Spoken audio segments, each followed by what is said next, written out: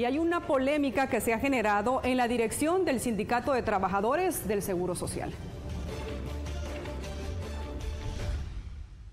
Momentos de tensión se vivieron anoche en las instalaciones del Sindicato de Trabajadores del Instituto Salvadoreño del Seguro Social. Miembros del sindicato fueron desalojados de manera violenta del local ubicado en el Hospital General.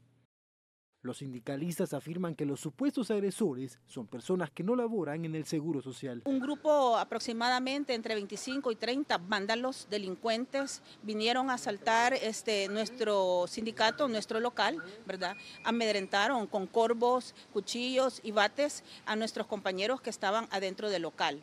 Fueron sacados por la fuerza, se tomaron las instalaciones.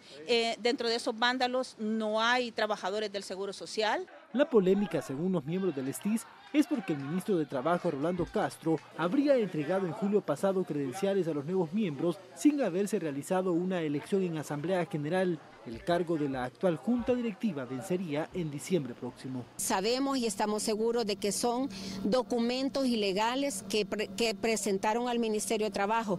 El ministro de Trabajo acredita a este grupo de personas que no han sido electos por los trabajadores, sino que por este funcionario. Desde anoche las instalaciones del STIS han permanecido acordonadas y custodiadas por agentes de la PNC para buscar una salida a la problemática. Las partes involucradas accedieron a instalar una mesa de diálogo. La denuncia ante la OIT ya está, toda la parte legal, al contencioso administrativo, a la sala de lo constitucional, a todos lados ya tenemos la denuncia y también en la Fiscalía de Derechos Humanos. A través de un comunicado, el ministro de Trabajo, Rolando Castro, reaccionó ante los señalamientos y se desligó del caso. Aseguró que se trata de un conflicto interno entre trabajadores sindicalizados. Señaló además que la problemática debe ser solucionada por los trabajadores y grupos sindicales que los representan. Roberto Cardosa para TELEDOS.